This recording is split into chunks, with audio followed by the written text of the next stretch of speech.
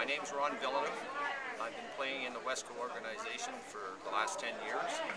I've umpired for the last 3. The experience of playing on these diamonds is just phenomenal. The diamonds are well manicured. Everybody out here is very, very organized. We have a nice complex here. Diamonds are close to the washrooms, everything. For those that are interested in playing in here, this is the place to be. It gives us people that are over 55 and up 3 divisions of ball to play in. You can play A, B, or C. It's a great scenario to play ball on this diamonds.